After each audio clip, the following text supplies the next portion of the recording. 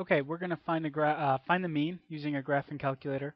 This is going to be a follow-up to the previous video of just finding the mean of a frequency distribution.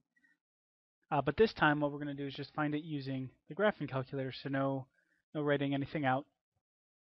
So let's start with this one. This was the first example in the previous video. And what we're going to do is set up the table in the calculator by doing the following.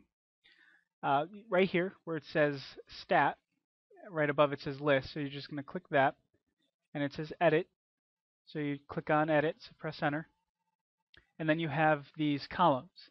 In the first column, L1, we're going to put the scores, so we get 0, 2, 4, 6, 8, and 10. And then you have the second column, which is going to be our L2, and that's going to be for our frequency. So we have 2, 8, 15, 18, 9, and 1. Oops, 9, and then 1. So now we have our table, our frequency distribution that we have from over here is now in the calculator. Now once you're done with that, just go second, quit, go back to the main screen. So here's how we find the mean. In fact, this will actually find the mean, the standard deviation, all those things, but right now we just want the mean.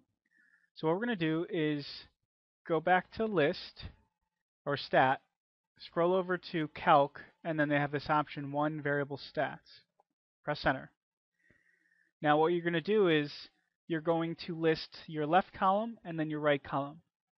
So what you do is find L1. Now down here you can see L1 goes with the number 1. You can see that's the yellow, the second function, so you press second, 1. You can see that L1 comes up, and press comma, L2. That's where your frequency is. So first one will be your scores, your second column will be your frequency. You press enter. And there you go. It gives you a bunch of information, but the only one we really want is the first one. It has this little X with a bar, which stands for your mean. So 5.018. Now, if you watched the last video, I rounded it to 5.02.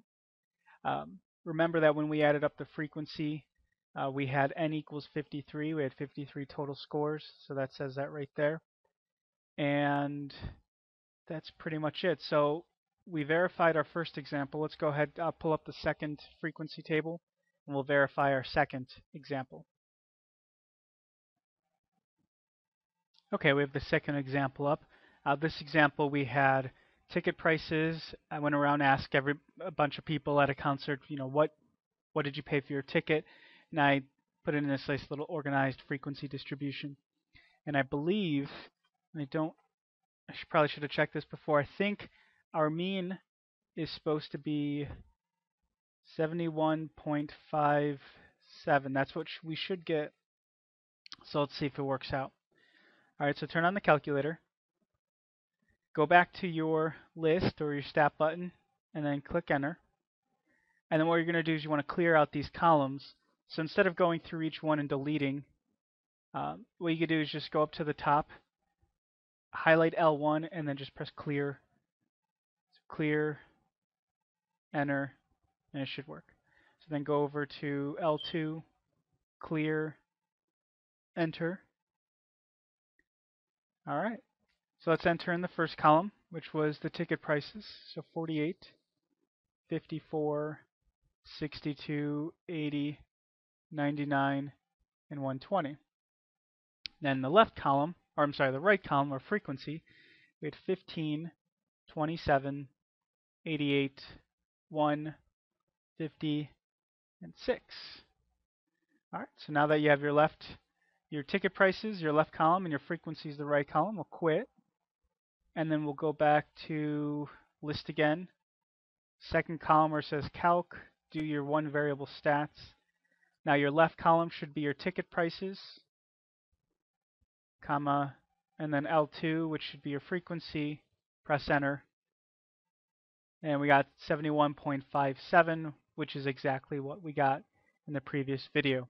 Again, you can ignore some of this other stuff. We could talk about that later in different videos. But right now, this is all I wanted to show you in this video, is how to find the mean using a graphing calculator.